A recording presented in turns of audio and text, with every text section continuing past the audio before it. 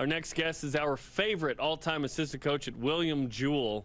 If you've not heard of it, it's in Missouri, in Liberty. That's where he's from. His name is Nick Robinson, assistant coach with the men's basketball team on the Deseret First Credit Union hotline. William Jewell, just the pride of Liberty, Missouri, right? What's going on, guys? William Jewell, an amazing place with a Hall of Fame coach in Larry Holly. 900-plus wins. Was so fortunate to be able to play or to work for him. And he was actually my first scholarship offer in 8th grade. Nice. No one breaks down William Jewell hoops like BYU Sports Nation. Okay, how much sleep did you get last night as you guys played a late game with Pepperdine into overtime, and now you prep for Gonzaga in the title game? Hey, just enough sleep to be able to get us through Title Tuesday. Let's go now. You know, it was a great game last night. We got back to the hotel. Our guys were able to eat and stretch and begin the process of getting a great sleep so they can recover for today. And as a staff, we met pretty quickly thereafter to recap the game very briefly and move on to the Gonzaga Bulldogs. Nick, I would like to point out that compared to last year when BYU Sports Nation was so rudely interrupting your quiet time during free throws in practice, we complied this year and we're super quiet, and you won the game. So look, we'll take the accountability for not winning last year, but we complied this year, and clearly it made a difference. Hey, I'm so glad you guys learned, right, from, you know, mistakes. That's what we're all about with BYU basketball, is getting better the next time, getting better every single day. Hey, Nick, it turns out that BYU is pretty good when Alex Barcelo doesn't have a broken, hand or wrist or finger or whatever it was last year. What was it again?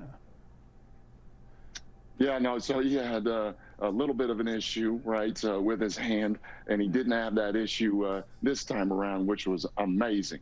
You know, clearly, him being able to, make kind of the go-ahead shot as well as 8 for 8 from the free throw line. I mean, talk about our seniors, right? All 3 of them, they only missed 1 free throw, and all crucial free throws. And, but yeah, no, it's great to have, everybody healthy, at this stage, and we want to continue to stay that way. Coach Pope referenced that this team is really good at winning beautifully ugly. It's this theme that you have going this season. How would you explain what winning beautifully ugly means?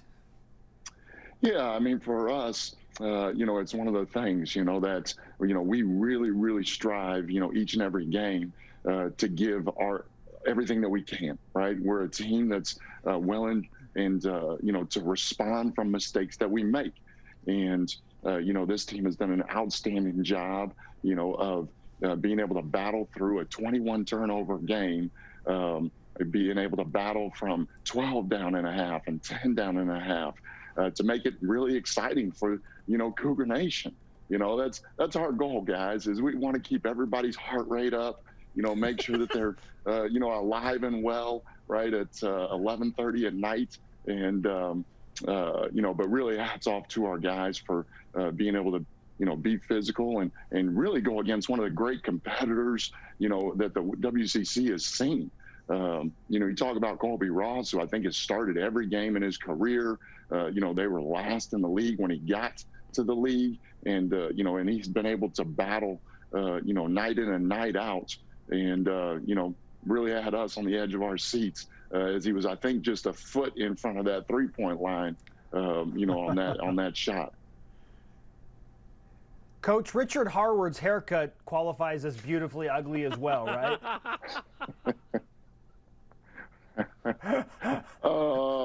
Rich broke out the haircut last week, and it's beautiful. Okay, agree to disagree. That's all right, right? This was such an important win because your coaching staff, under Mark Pope and the assistant, you guys hadn't lost a quad 3 game. That would have been a quad 3 loss. So you guys avoided what would have been a Q3 for the first time. I can't believe you guys haven't had one yet. That's been pretty notable. Now you move to Title Tuesday against #1 Gonzaga. And St. Mary's and BYU, 2 teams that have 3 shots at Gonzaga here.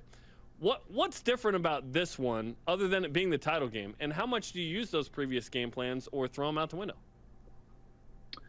Yeah, so I mean, clearly we all know that Gonzaga's right, the #1 team in the nation, right? They've got great offense. They've got 3 players that I think are on the wooden watch list, right? And so, those things, we've been aware of, as the years progressed, right? Their capabilities. But the thing that's changed in our minds is we've gotten better after every time we've experienced Gonzaga. And so, the streak that we're on is because, of our last game versus Gonzaga. The things that we were able to learn, the things that we responded to, our guys' ability to be able to, be a little bit more, be a little bit tougher, right? To play together more, to do the ugly, beautiful, beautiful, ugly things, that are help us win games. And so, we see that this is a real opportunity. And, it wasn't, but maybe a year ago that, the BYU program was, in a similar situation. And, we're really, really excited about the opportunity to be able to play Gonzaga on Title Tuesday. Coach, what can you take from a game last night in such a short amount of time and teach to your guys in order to make them more mentally tough and prepared better for Gonzaga tonight, because it is such a short turnaround? Well, there's clearly one focus: take care of the basketball. For us, last night's game, we did a lot of really, really good things defensively. We did a lot of really good things offensively. But the 21 turnovers, and everybody got a chance to turn it over. We've got to we've got to protect the basketball, be strong with it, throughout the night to night. We've seen in the first 2 games that early turnovers have really cost us. And so, we want to respond, in a real positive manner throughout the very first 2 or 3 minutes, for sure, but consistently throughout the game. Because Gonzaga, they want to beat you out in transition, right? They want to, get steals or turnovers and really run the floor, and they do it at a very, very high level.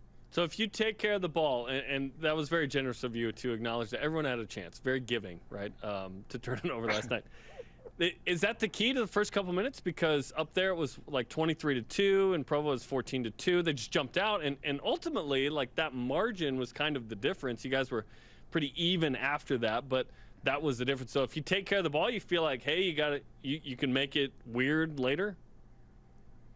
Well, in addition to taking care of the basketball, clearly we've got to, come with a real sense of urgency defensively, right? We've got to execute offensively. We've got to be really physical.